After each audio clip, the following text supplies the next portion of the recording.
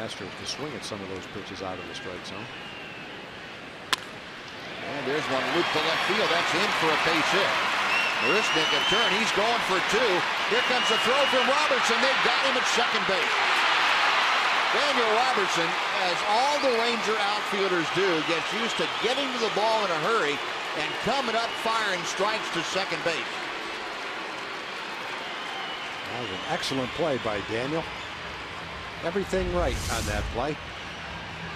Got to it quickly and threw a strike to second base right on the bag. Made it very easy for Rugned to catch that ball, perfect top, and then make the tag. That's a race in the base hit. Really close on that play. Good try by Marisnick.